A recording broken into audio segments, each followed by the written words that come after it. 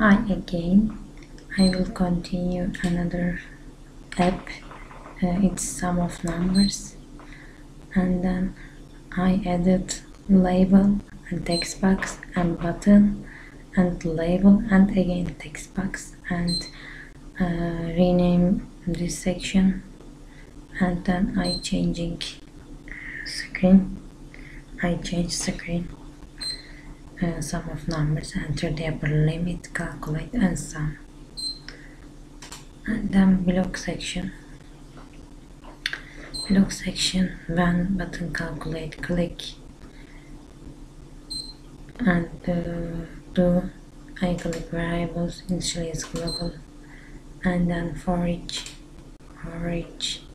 in this section, and then I writing total and upper limit, and I added these blocks, and then counter and total and get counter. Lastly, text box sum display text to get total. Right now I try emulator. Okay, I writing 200. Yes.